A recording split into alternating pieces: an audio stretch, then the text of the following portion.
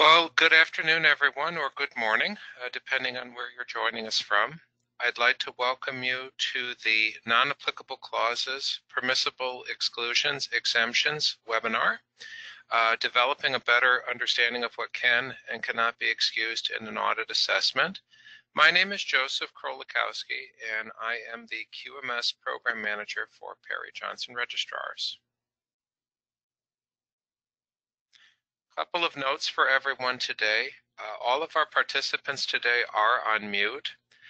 And ordinarily we would be doing a Q&A at the end of the presentation, but I'm not feeling 100% today, so I'd like to ask our audience that if you have questions, please put them together in an email, and you can send that to either myself directly or to your scheduler.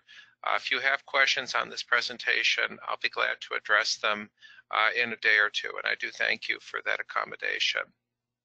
One of the more common questions that we get is whether or not the presentation will be available after we're finished. The answer to that is yes. We do make the presentations available in two key ways. Number one, if you want to get copies of the slides, we do make them available for download on our website at www.pgr.com. That'll be available shortly after we're finished today. And if you'd like to rewatch this webinar with the voiceover, we host all of our prior webinars on our YouTube page, and that can also be accessed through our website. Our topics for today, we're going to be going over the concept of non-applicable clauses and where they come from, where the logic is. We're going to also review some of the high-level requirements that are applied to this idea. We're going to take some time to discuss the concept of outsourcing and how outsourcing influences this idea. We'll have a review of how ISO 9001-2008 approached these concepts, and we're going to review outsourcing in the context of the current ISO 9001-2015 standard. Finally, we've got some items related to limited scope and how that can impact non-applicable clauses, and then a few concluding remarks. Now, for today's presentation, these concepts are going to be reviewed as they are addressed within ISO 9001-2015. Now, the idea of non-applicable clauses or exemptions, this is a concept that appears in all of the other major standards. It's present in AS 9100, to a limited extent in IATF 16949, and also ISO 1345. But in all three cases, there are sector-specific requirements that are in play. Now, if you're looking to learn more about those three standards or others, we do have webinars that are specific to those standards where those type of sector-specific questions can be asked. So let's begin with what are non-applicable clauses. Now, the phrase non-applicable clause is rooted primarily in section 4.3 of ISO 9001-2015, and here's how it's worded. It states that your scope, which is of course what you are certified for, what you've built your quality management system around, it needs to be very explicit about the products and services, and it needs to provide justification for any requirement of the standard that the organization determines to be not applicable. So that's where the phrase comes from. It's actually written into the standard itself. Now, as you can see, 4.3 states that you need to have this maintained as documented information. You need to establish what your scope is, and in writing, you need to establish what your non-applicable clauses are and justify the exemptions that you've taken. Now, under ISO 9001-2008, this concept was referred to as permissible exclusions. And permissible exclusions was actually written into the non-applicable, or excuse me, the non-auditable portion of that standard in section 1.2. Stated that if any requirement cannot be applied, it can be considered for exclusion. ISO 9001-2008 also added a layer in that it was mandatory for the permissible exclusions to be specifically included within the quality manual. And of course, ISO 9001:2015 does not have a quality manual requirement.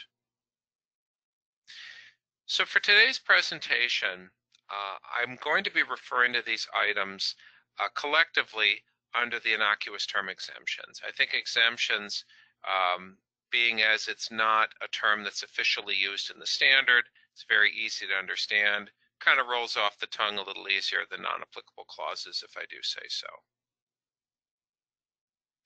So this concept is unchanged. In fact, if you go back to ISO 9001:2000 even, it's the same general idea. If an exemption is going to truly be justified, it has to be something that is not part of the quality management system as defined by the scope. So let's dig a little deeper and get a better sense of understanding how that requirement is formed. And we're going to begin with some high-level requirements that are applied. Now, some of this is more historical. Most of it is still very much in effect. We're going to be reviewing guidance from the TC 176 committee. This is the committee that has authorship of ISO 9001. We're going to review part of a very special publication from the Auditing Practices Group, or APG. Now this is a collective that represents both ISO and IAF. We're going to be looking at content within the ISO 9001:2015 standard itself, both from the auditable and guidance sections. And I've also got some guidance for you from the ISO 9001 guidance standard, which is the 9002 technical specification. So let's begin with a little bit of historical context here. The TC 176 committee position papers. Now back in October of 2008, shortly after ISO 9001:2008 was published, the committee issued a couple of officially binding guidance documents. They were intended to provide guidance on two specific items. Section 1.2, the application document, this is guidance document 524R6, and then also guidance document 630R3, which was guidance on outsourced processes. Now these two papers taken together introduced a requirement that a lot of organizations, a lot of auditors, and even certification bodies found rather controversial. And the idea that was raised that was so controversial had to do with this idea of justification for exemptions. So let's start with the statement from 524R6. Examples of situations where conformity to ISO 9001:2008 should not be claimed include where an organization excludes a requirement on the basis that the activity has been outsourced. That is then further explained in 630R3. The intent of Clause 4.1 of ISO 9001:2008 is to emphasize that when an organization chooses to outsource, whether permanently or temporarily, a process affecting product conformity with requirements, it cannot simply ignore this process, and it cannot exclude it from the quality management system. So in other words, any exemption that is rooted in outsourcing is not an acceptable exemption, and it should result in a nonconformance. Now that is guidance from the committee that wrote the standard. There is simply no getting around it. Now, as I suspect some of our guests on our call today are already thinking, the obvious elephant in the room here is design. PJR has been a certification body for many years, and in the past we have had clients who claimed an exemption from design and development on the basis that designs were being provided by a parent or sister or affiliated company. Now those exemptions potentially were not appropriate and should not have been automatically accepted. We're going to be giving a little bit of clarification on that in a few slides here. But I want you to bear this in mind. There are two basic justifications for an exemption of design and development. Either first, the auditee is getting all product designs from their customers, complete product designs, mind you, or the auditee does not manufacture products based on a product design. So a warehouse, a distributorship, a calibration service company, and so forth. Now there is a third option that we'll be exploring a little bit later in the presentation. So this raises the obvious question. Okay, so you're telling me that if my parent company provides designs, I can't exclude design. Well, how are you going to audit something that doesn't happen in my building? And this is a refrain that we get not just from clients, but also from auditors who are frustrated over how we have approached this. Well, as a reminder, we're not auditing the actual design activity itself or any other outsourced activity. We are auditing the outsourced controls that are being applied. So this leads into our next topic, of course, what is outsourcing? Now, it's important that we begin with a review of the definition that's provided in ISO 9000:2015. Outsource is to make an arrangement where an external organization performs part of an organization's function or process. Now, that is key phraseology here. It is part of your function or your process, meaning that the organization still has ownership of that function or process, even if it isn't being done in their facility. And that's further emphasized in the note that's attached to the definition. An external organization is going to be outside of the scope of the management system, obviously, but the outsourced function or process is within the scope and therefore cannot be claimed as not applicable in the context of an ISO 9001 audit. That's a very, very important point. So what are some things that we see commonly outsourced for organizations? Probably the most common item that we see is going to be calibration. Most of you on our call today have probably had to use an outside lab to do calibration service for you. We also see training as a very commonly outsourced activity. Obviously design, as we've mentioned, outside manufacturing or product testing, even non-conforming product disposal. All very common outsourced processes. Now, to take a step back to ISO 9001:2008, outsourcing was primarily discussed in section 4.1, where it stated that where an organization chooses to outsource any process affecting product conformity to requirements, the organization shall ensure control over such processes. So again, this reinforces the idea, the principal idea, that the organization is ultimately responsible for the things that it does within its quality management system that are performed by the contractor that they choose to use.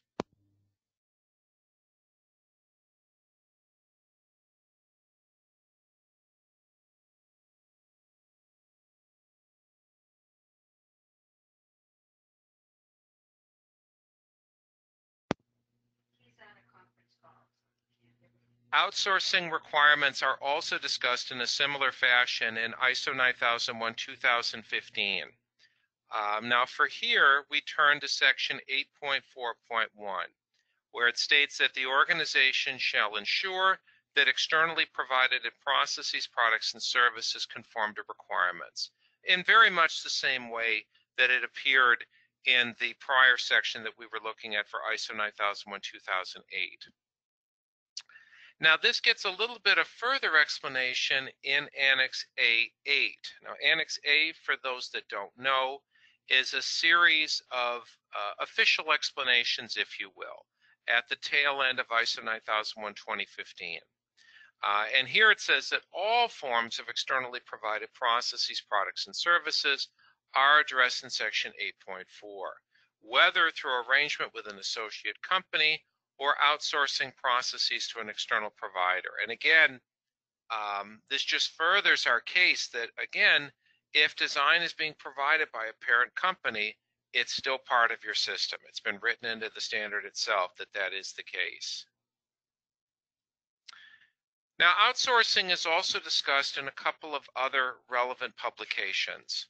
In the Guidance Standard 9002, it states that external providers could include the organization's corporate headquarters, could include associate companies, suppliers, or someone to whom the organization has outsourced a process. The Auditing Practices Group, they have an official guidance document called Scope of ISO 9001. And that document indicates that outsourcing is to be considered an input to the development of the organization's scope. So remember, when we audit an outsourced activity, we're not auditing the actual activity itself, but rather confirming that appropriate controls have been established. So what do we mean by controls? Well, you think about how you interface with those outside of your building. The controls that you apply are going to vary depending on the circumstances. So I've got a semi-complete list here of what some of those controls might be. Now, they might be official things like contracts or purchase orders, but it could be something less formal, like an email communication. It could be a set of work instructions that are developed for the outside support. It could even be something elaborate like requiring the external provider to maintain a management system certification. For example, consider a company that chooses to outsource 100% of their calibration or verification activity to a laboratory. Now, what would our auditor likely review? They could review the contract that's issued to the calibration laboratory. They're certainly going to be looking at the calibration records that are issued by the calibration laboratory, and definitely going to be looking at the gauge labeling that was applied by the calibration laboratory. Now, you'll note that none of that equivocates to a review of the actual calibration verification activity. In that scenario, this organization would not be outsourcing any part of ISO 9001:2015 that pertains to calibration. In this case, it'd be section 715. Now, I'd like to mention something that PJR does as part of its due diligence. We are always careful to look at an organization's website, both as part of the audit process and as part of our review of completed audits. And when we look at a website, we're looking for a couple of key things. We want to know if the website accurately reflects what we have been told is the scope of activity within this organization. And we also want to confirm, does the website reference design activity, especially if the organization has been classified as no design. Now, if we note design on a website and the organization is classified as no design, the explanation that we get usually falls into one of a few categories. We may be told, well, our corporate office provides designs. Well, we've learned now that as a basis for excluding design, that's not acceptable. We may be told, well, we don't really do design, but we want to attract potential customers by saying that we do. Obviously, we understand your desire to grow your business. That, unfortunately, is not an acceptable explanation either. Understand that your website is considered admissible as audit evidence, and therefore it needs to be aligned with your design classification. Once in a great while, we'll run into a company where we're told that we did design our products, but it's been many years since we designed anything. In those circumstances, most of the time, the organization is going to still be classified as design responsible, but potentially we may be able to reduce overall audit time based on those circumstances. Now, one possibility for an exemption is if it is rooted in a limited scope.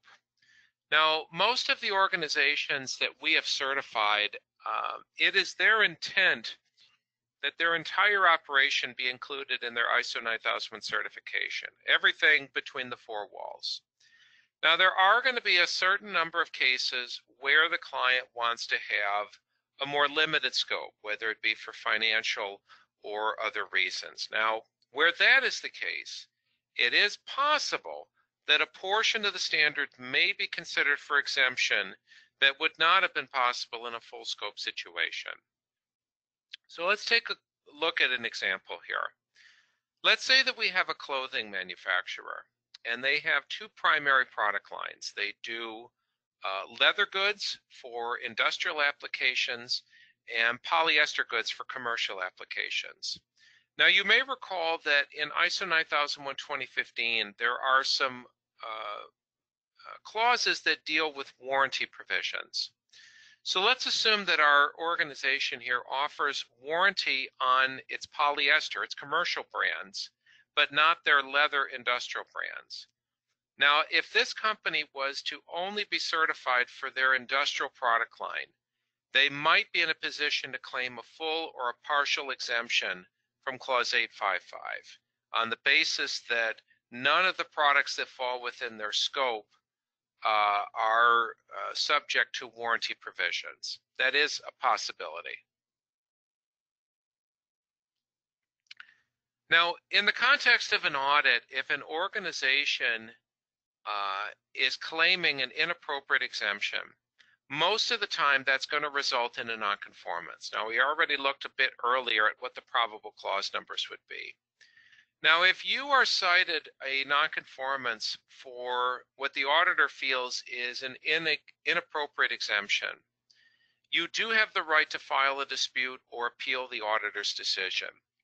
Now, that process is discussed in PJR Procedure Pro 10, which is available anytime on our website. Now, back in mid-2017, PJR rolled out a new certification option that we called Full Design Outsourced. And this was intended to be for organizations that were receiving designs from a parent or affiliate company. So if you are classified as full design outsourced, here's some of the things that are going to happen. First of all, the audit time is going to be potentially calculated in the same manner that we currently use for companies that are classified as no design. We'll be giving clarification on that in just a few slides.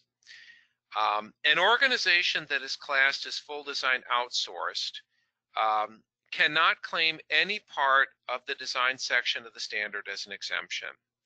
And also, the certificate that's issued has to include design as part of the scope. It has to be acknowledged that that is part of the quality management system. Now, when PJR rolled out our full design outsourced classification, we reached out to the ANSI National Accreditation Board, or ANAB, to make sure that we had their buy-in to this process. Now, ANAB indicated that they felt what we were doing was appropriate, but they emphasized strongly that controls have to be applied to outsourced processes, and those controls have to be included in the audit process.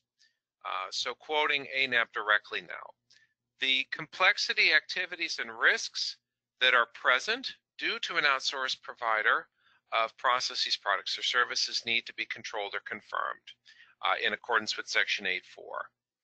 And Section 8.4 of ISO 9001 has many requirements that apply when the organization, to the organization rather, and must be confirmed or evaluated when certifying that organization. Now, the ANAB also indicated that they strongly object to automatic time reductions regarding product design status. And again, quoting ANAB here, in all cases, the certification body is required to clearly, effectively, and realistically justify and document justifications for any adjustment, whether an increase or decrease in time, from the established audit day table. So in other words, PJR cannot be expected to initially reduce audit time if you're classified as full design outsourced, unless our auditor has been on site and has provided assurance that the controls being applied to an outsourced process are mature and effective. So we now have 4 classification options pertaining to design status, and let's go ahead and review what those are. We begin with full design.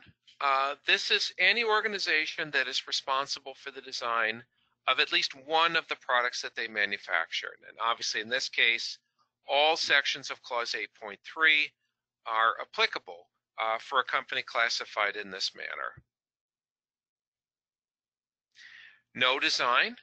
This is going to be an organization that receives all designs from their customers or otherwise does not interact with product design, so warehousing, staffing companies, and so forth.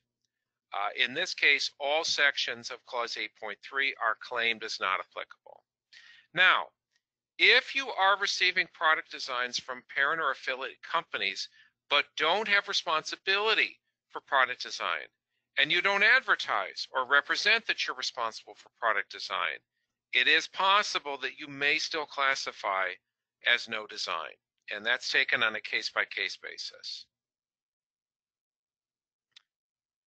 We also have a third option entitled partial design. Now this is for organizations that provide technical input, review, verification, or other design services to your clients, but don't typically have responsibility for final design approval.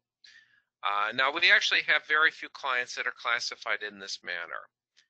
In this case, the expectation is that a portion of Section 8.3 might be claimed as not applicable, but not all of 8.3. So if you're providing input services, 8.3.2 might apply. If you're providing review services, 8.3.4 might apply, and so forth. And then, of course, the newest option, full design outsourced. An organization that receives all or some of its product designs from parent or affiliate companies or subcontractors and represents that they are responsible for product design activity. And obviously, all sections of Clause 8.3 apply for a full design outsourced company. So in conclusion, PJR wants to ensure that our audit process is value added for our clients, and we want to make sure that we address all applicable requirements. Making sure that exemptions are justified is an important part of that process. I'd like to invite you to tune in for one of our other webinars. We have ISO 9001 2015 Introduction. This is a very popular webinar. It provides a structured introduction to ISO 9001 and gives you some insight into its key concepts.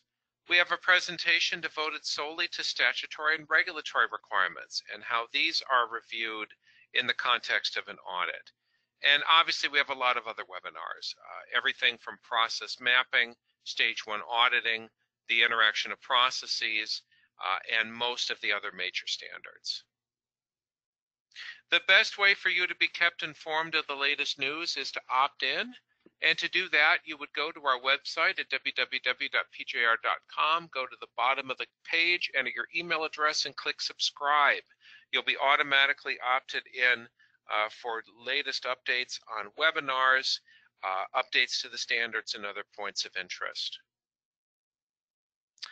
I do thank you for your time and attention today. As I mentioned at the beginning, I'm going to have to beg your pardon that I will not be taking any questions as I'm not feeling 100%. But if you do have a question, please reach out to us and the email will be forwarded to myself or another technical member to provide you with further assistance. I do thank you for your time. Have a great day.